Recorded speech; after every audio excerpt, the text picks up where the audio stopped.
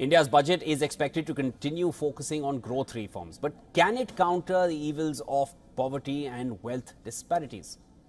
Now, the recently released Household Consumption Expenditure Survey paints a mixed picture of India's economic landscape. On the positive side, monthly per capita consumption expenditure has doubled over the past 11 years. And this indicates a rise in living standards with a narrowing urban-rural gap and a shift towards a more nutritious diet. However, a closer look reveals some concerning trends. Firstly, despite consumption growth, it hasn't kept pace with the much faster nominal GDP expansion. This suggests that the economic benefits are not being evenly distributed. Secondly, significant disparities persist. 90% of rural India spends less than $64 per month, with the bottom 10% struggling at $21. Coming to wealth disparity, a recently released Oxfam report shed light on a glaring data point. 5% of Indians own more than 60% of the country's wealth. India is also among the top countries with high income and wealth inequality. While poverty is on a decline, according to Niti Aayog, multidimensional poverty index is cited as a better parameter for a clear picture of poverty in the country. Looking beyond the data, the findings highlight the need for policy interventions that promote inclusive growth. The vast disparities in consumption expenditure call for measures that address income inequality and bridge the gap between the rich and the poor.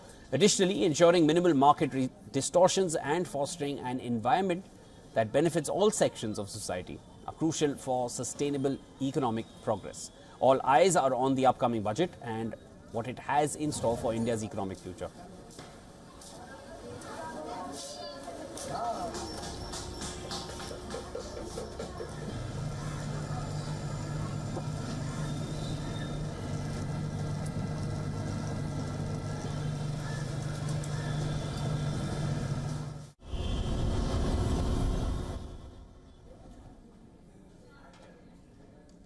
We earlier spoke to D.K. Joshi, Chief Economist, CRISIL, on the economic survey and importance of private investments in boosting India's growth prospects. Listen into what he had to say.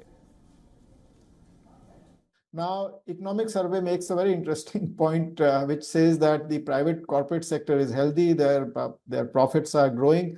Wages also need to keep pace with the growth in profitability of private sector, because eventually demand is what is going to drive private investment, and the demand can be driven by if you increase returns to labor, so to say. So I think that's an interesting thought process. But we do believe that that government will have to play an important role even in driving private investments.